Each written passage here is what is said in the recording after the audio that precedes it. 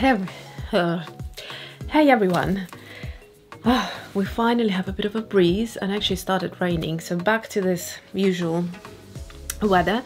But for 2 days we had the summer come back and it was 27 degrees and it was lovely and, well, a bit too hot for UK. But yeah, I ended up going to the botanical garden in Cambridge with Mason, and that was good fun, although really hot it felt at times. But we've done the nice trail where kind of kids have to, they get like a little booklet and then they have to go around and read about certain plants and get a stamp in their booklet. And yeah, so that was a lot of fun, and just seeing all the different plants and things. We've been to the botanical garden with my husband in July for our wedding anniversary. Just, I thought something nice and easy and pleasant. It was good weather as well on that day, so it was nice to see just a development of certain flowers. I try to find a flower that I can insert an image in. I'm not planning to insert too many images because it just takes so much time to edit those type of videos. But there was this really interesting plant that kind of climbed onto the wall, and it has these like green type of, it almost looked like berries with a bit of white around, and a cluster of them, like a nice little, you know, snowball. And it looked beautiful, but I thought that was it. Very unusual, never seen it before. And what's interesting, now it has opened up, like one of them has opened up into a proper snowball with loads of white beautiful flowers. And when you look at it, you'd never realize that that is the same thing, like this is how it started. Yeah, it was beautiful. It was really lovely. And there's a little pond where you can put your hands in, like it's at your sort of waistline, and you put your hand in and there's tiny little fish that nibble on your hands. Like, they remind me a little bit of the pedicure. Now, I didn't do it because I get freaked out by this sort of stuff. But loads of people did it, and Mason did it too. And he said it was quite funny because it felt like they were just tickling his hand. It was beautiful. But of course, we are now first week. What is the date today? Yeah, we're the 12th of August today as I'm filming. And pretty much almost middle of August. And let me tell you, it's been a few weeks of half term and I am exhausted. Like, those few weeks I actually was really enjoying the time. The weather was on and off, mostly not great, but we were still doing things. We were going out every day, pretty much every day, doing different things. And it felt so nice to just be off schedule and not restricted to any times, you know, going to bed a bit later and waking up a bit later. And just enjoying, like, watching movies together, cuddle up under blanket, and all of those moments I really kind of treasure, and they're super special. Yeah, so it can be tough on me, so I do enjoy a certain period of time, but then of course, like, I'm not a superhero, you know. All of the other house chores and a bit of work that I try to squeeze in, I try as hard as I can in the month of June and July before the summer holidays kick in. I try to do my best and prepare my, you know, workload so that it's covered mostly for the rest of the summer. While Mason is at home, I try to do as little work as possible, and generally that is after he goes to bed, and he goes a little bit later to bed obviously on the summer holidays, as I said. After that I go to my desk and I start working, where most people just kick off and watch like a lovely movie and just relax. I only had a few of those days during the summer holiday. Mostly it's just going back to my desk and trying to get a bit of work done. So yeah, all of that said, I am feeling like my batteries are pretty drained at this point, and I'm looking forward to a bit of vacation. At least I don't have to do cooking and laundry and all of those things. But to be honest with you, cooking is something that I do enjoy, and I do struggle if we go to a hotel that doesn't, you know, looks good on the cover, but the food is not that great. Food for me is so important, and when the food is not great, I get a little bit nervous before I get to the hotel, thinking, is it going to be okay, or is it just going to be like mediocre? Because I miss, like, a few days into this you know, mediocre food, I start missing the food that I prepare for myself at home, and how it looks and how it tastes and all of that. So to me, food is really, really, really important. I have also prepared my summer reads. So I bought, you know, just the regular vacation book, and I started reading a little bit of it, and it's a perfect book where you don't need a brain to read it. Sorry if it sounds a bit offensively, but it's just one of those reads that you don't need to think about anything. It kind of feels like it's written by, no, I won't go into that. Anyway, it's okay. It's okay. I mean, I've read much better books. I think after Eat, Pray, Love, I don't think anything ever came close to that book. That book I just devoured on holiday in, where was it? Tunisia, that's it. And yeah, that was just so beautiful. It was one of the most beautiful holiday reads I've ever done. Well, it was not one of them. It was the most beautiful. So that is that. I will be closing my online shop for a couple of weeks in August, and I need to figure out how to do that, because on Etsy, you know, I've been running it for years, so I knew how to do it there, but I'm pretty sure I should be able to do it on Shopify as well. Since I touched a little bit on the online shop, let me talk to you about, just briefly, I won't go too much into it, why I had to get a Shopify account on top of my Squarespace. So I built a website. Let's backtrack a little bit. There were loads of issues on Etsy that started in the beginning of the year. So I wasn't paid my own money, and in the end it was like, was it close to £2,000? It was 1,700, 1,900, something like that, that they were keeping and then paying out throughout a few months. So they just dragged it out for no good reason. Everything that would qualify for them to do this, i.e. like a penalty, none of those things actually happened on my shop. Like, there was no penalty for me. I have done nothing wrong. I have done nothing different. It just out of blue happened one day, and it actually took me a few weeks to realize that my shop was put on hold. It's called Reserve. And actually, interestingly enough, there was an article on BBC now about the Etsy come down, and they, yeah, so I actually want to read about it. I was hoping to read about it so I could tell you more about the article, but I haven't had a chance. And so, yeah, it's now in the open that Etsy like just completely ruins people that, you know, sell their products there.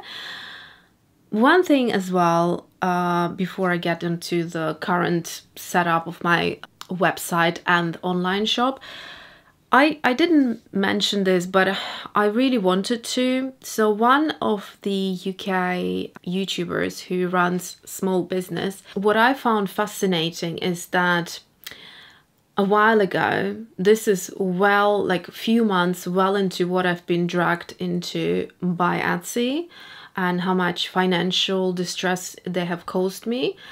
This YouTuber then announces that they were invited to the headquarters of Etsy in the US. And I was like so tempted to write in the comments that, are you not aware of what's happening on Etsy? Surely they would be aware. I mean, I'm not the only person who has struggled. There is like BBC talking about it now. I mean, it took about, 6 months, a bit too late, but it had to take time for someone like BBC to pick up on it. And it obviously is a major issue. So it is a Ponzi scheme. Like what I thought initially when it happened, my first gut feeling was it's a Ponzi scheme. It has to be a Ponzi scheme. And also I think I watched a documentary just around that time, just before it happened, about Ponzi scheme in America. And yeah, this was like, this is it. It just looks and sounds exactly like that. So this YouTuber does it then, and never do they actually feel the obligation to the many thousands, and I don't know, I don't remember what is it over 100,000, something like that, subscribers, to actually be transparent and honest and say, look, you know, at least after they went there, because obviously they were paid to do that, right? And this is something that really rubs me the wrong way up on YouTube. YouTubers who do anything for a few pennies, like, you know, doesn't matter how dishonest it is, doesn't matter how ethically wrong it is, they'll sell you something because they're being paid to sell it. And that, to me, like, done. The trustworthiness for that channel, for that YouTuber is gone. And there have been actually quite a few that I had to stripe off my list, really have been. I might do a separate video on that, but anyway, so yeah, just be really careful who you trust on YouTube. I'd say if someone starts, you know, from a crafting background, suddenly becomes a self-proclaimed artist and suddenly decides to put an extraordinary high price onto something that is not of the value, and then suddenly they self-publish a book. Now, anyone can self-publish a book today. I think that's the problem, that there is just suddenly, you know, you can call yourself a doctor. What do we know if that person is actually a doctor, qualified doctor? What do we know what the qualifications are? Or they are a life coach suddenly, or one day they're this, one day they're that. I think there should be a limit of how much BS, you know, a YouTuber can sell. And how do you control that? Well, I don't know. Maybe YouTube will think of it. But to me, I see through BS so quickly. And once I catch on to it, you know, that's it. So coming back to why I then had to obviously leave Etsy. So as soon as I realized what was happening, I started taking down all of my products because they kept on doing it to all of my sales, going like for months and months. And also what was happening is that there was no clear communication on when this would end, and I was basically getting responses to my emails through AI, and it was, you know, very clear. So there was no way to get around it in any other way. And I basically then decided, okay, the best thing to do is I'm going to take everything off. And then they did pay out all of my money.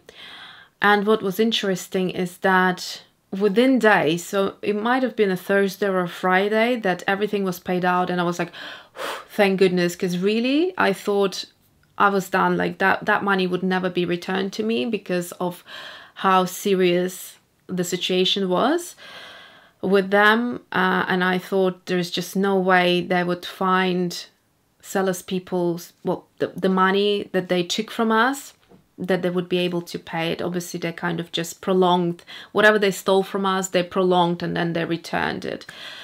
But they did steal the money for that period of time, because for a few months that really affected my business quite badly. And I'm speaking like for myself, but I know so many other people that it just ruined them, because they were paying their bills with that. And some of the people they had to pay their rents and whatever with that money. At least I had some savings, which I had to dip into. But do you see what I mean? I mean, everything just messed up because I couldn't invest money into new products to generate more income. So I really had a decrease of income for a few months. I couldn't pay myself an income. So that was serious crime in my view. But you know, how do you sue those people? How do you get anywhere with them around it? I mean, it could take years, I suppose, because of how many people it has affected. So I didn't pursue the legal side of it, although I did send them a legal letter, to which again I got an AI formulated, empty, just generic response. So then I decided, okay, well, I was planning to build my own website for so many years, and I actually subscribed to Squarespace in 2019, before the pandemic hit, I think.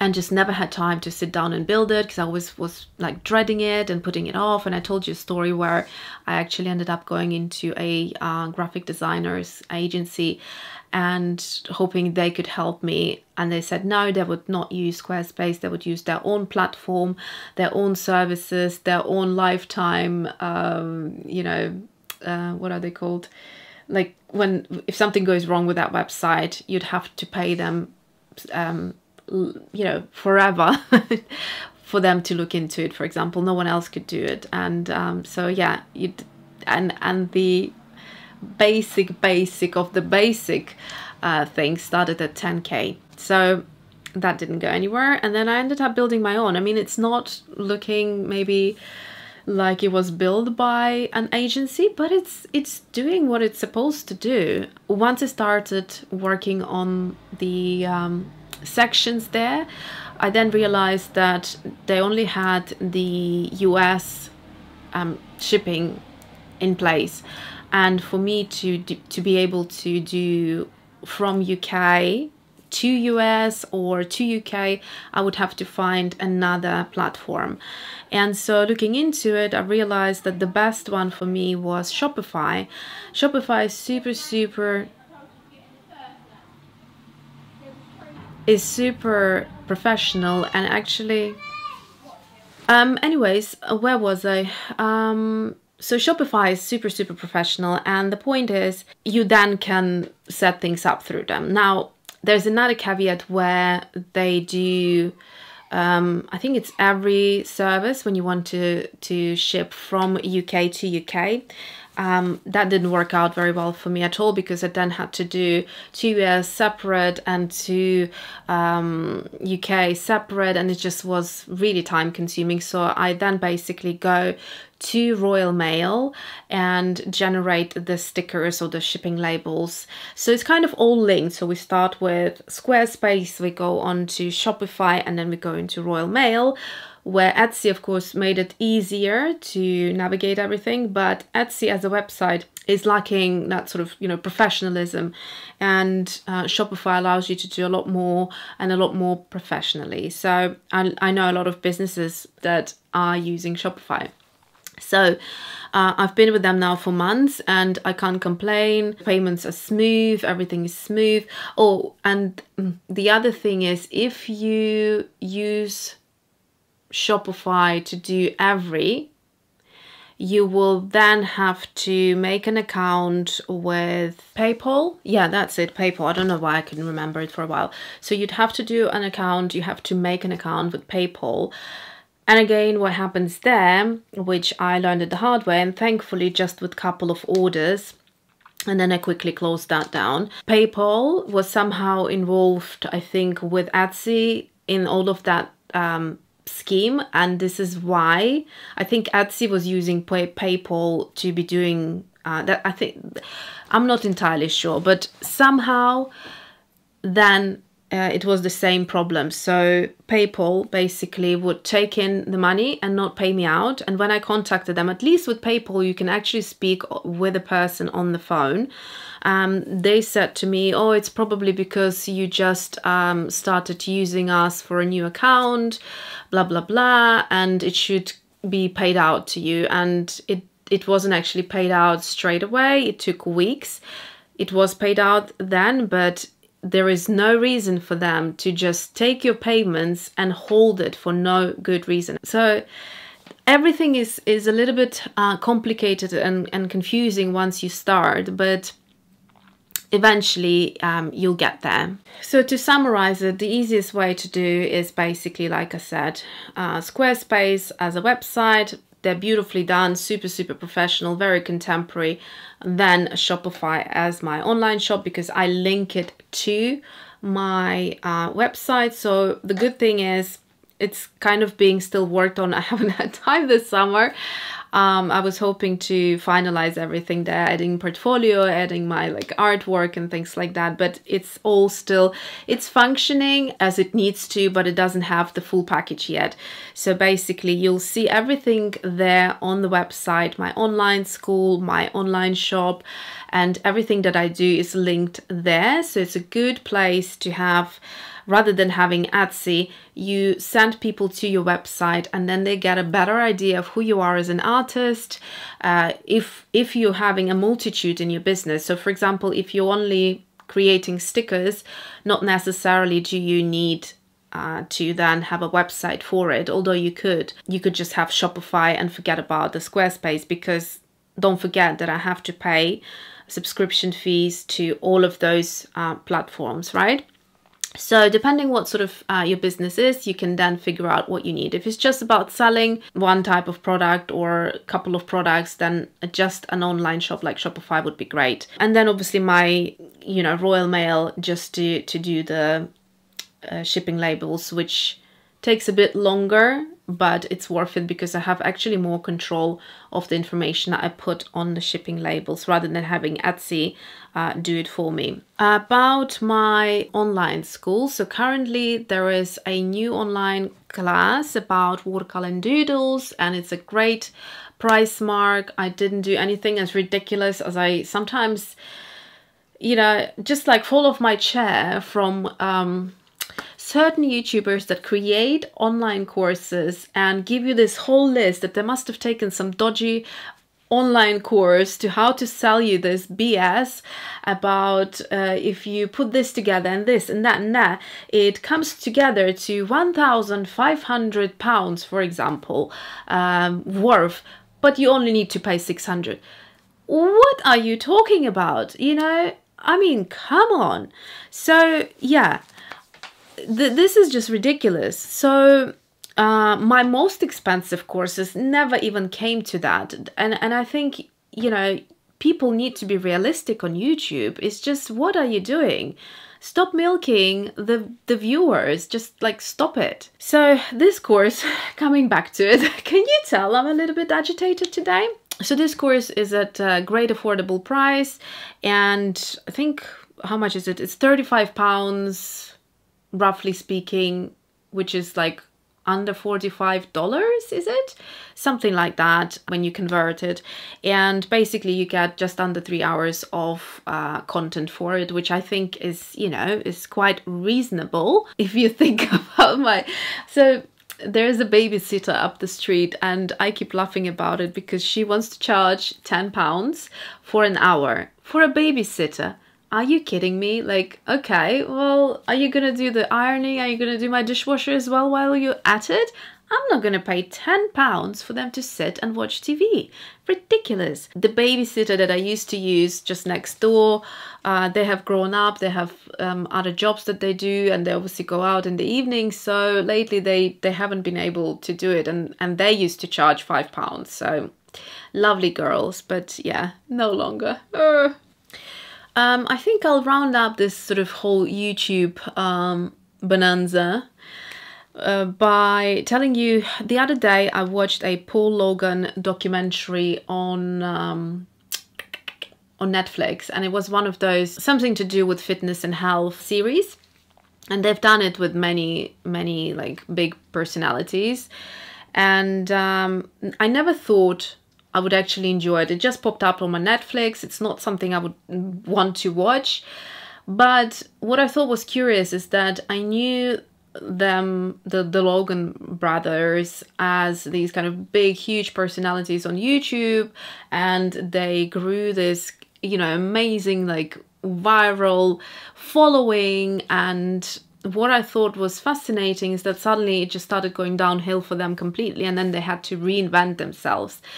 And Paul, I think he is the younger brother, and what I found really interesting in that documentary is that how he opened up about how tough his relationship with his dad was. And his dad is one of those typical parents that don't accept the wrongdoings, and they still stand by, even though the child openly says, look, you hurt me with what you said or what you did, and you kind of wait for them to say, look, I'm so damn sorry about it. I didn't know better.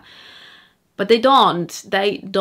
And, even this big bloke with muscles who's doing boxing, even he, you can see, is so traumatized still. And a lot of his life decisions were based from that. And then this father who just doesn't accept it, and he thinks he has raised a strong son because of that. And it's just so interesting to see these people where you as a child have then to step back and realize, okay, they made those mistakes because they didn't know better. But that parent will never accept that. They will never take the responsibility for the damage they have done. So that was something interesting. And obviously how even after this downfall and the causation of the downfall, obviously if you want to go really big on YouTube, you just have to do some crazy stuff. And the crazier it is, the more viewers you'll get and the more viral the videos go. And that kind of sort of, you know, also made me think, well, it kind of makes it more clear why when you have a growth on YouTube, you get to a time when there is just like you hit the plateau. I had a really great few years of growth and it just hit the plateau and it's kind of like stayed almost frozen. I get maybe 10% of what I used to get of new subscribers per month. And it really can be sometimes frustrating in the sense that you think, is it worth my time? I mean, I love YouTube. Out of all the platforms, YouTube really helped me to, you know, build my customer base and be able to sell all my products. And, you know, I'm really thankful about that and the community that we built together. But at the same time, you think, well, shouldn't YouTube be doing something more to circulate your videos? And very often now with YouTube, although, you know, with the notifications, you ring the bell, but still somehow you don't get the notifications. All I get on my feeds in YouTube, so on the reverse side of the coin, I don't get those notifications from the videos that I want to see, but rather I get some you know, that not necessarily do I want to see. Like, it's just very strange. And recently I had also a comment that, and I noticed actually in the past, whenever my video comes out, my regular viewers just would watch it there and then as it comes out because they knew the time and they were looking forward to it, so they would watch it. And now they sometimes watch it like a day or two later. So I then think, well, maybe they didn't have time, but it looks like they were not notified about it. And now that I post only once a week rather than the 3 times a week, maybe they check into my channel less regularly. So I don't know, but there's definitely something a little bit off with YouTube that also has gone downhill in the past few years. And I've seen it even with YouTubers that have, you know, 100K plus viewers. Same thing. It was growing, and then boom, it just freezes. So it is what it is, but it's just a little bit strange, I'd say. You know, if you dedicated so many years to YouTube, you would want to see that kind of growth going, and you want to see that YouTube supports you as a creator as well. But who knows what the algorithms are and what plays a role in there, and you know, whether they just push those silly channels that produce very little kind of knowledge-based and useful videos, but they are just silly and therefore they're watched more. And so of course it's probably in YouTube's interest to circulate those videos more than others. I don't know. I have no idea. The final thing I will mention is that I have a sale going on in my online shop, Alyona Creates. So if you go onto my website, alyonacreates.com, and go onto online shop, that will take you then to Shopify, which you don't need to know, but that's what the build of my online shop is. So you know a little bit behind the scenes. So there you'll find a sale going on for my big watercolor set of the 14mm watercolor tubes. So it's the ultimate palette. So this one here, and I am selling it at an amazing sale price because I will be changing the tubes. So I will be rebranding them this was my first trial, and I wasn't happy with the caps, as I told you from the beginning. Along with the caps, I want to also change the design of the actual tube, so they will be completely redesigned, and therefore this is just whatever stock I have, I won't be restocking it. So I just want to basically sell out on the stock that I have and start fresh and start new, because I believe the watercolor inside is fantastic.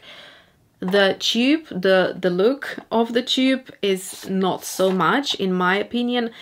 It's okay, but I don't think it's going with my brand style. So there you go. Check it out.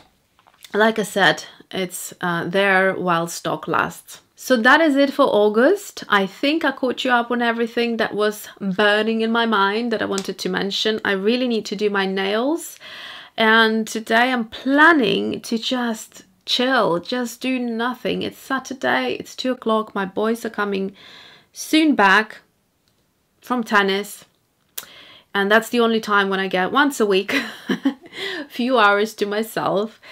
And yeah, the sun is out again, and I'll probably just go and relax on the sun lounger and just chill out and do nothing. It's going to be one of those days where I just need to recharge my batteries. So I will see you when I am back. So fresh videos will start in September when school starts. But until then, you'll have loads of videos, loads of watercolor videos every Friday.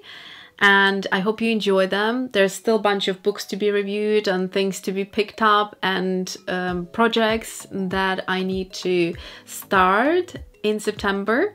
So until then, I hope you're doing well. I hope you're having a fabulous summer and just, enjoying whatever life brings or making the best out of it. Thank you so much, and I will see you soon.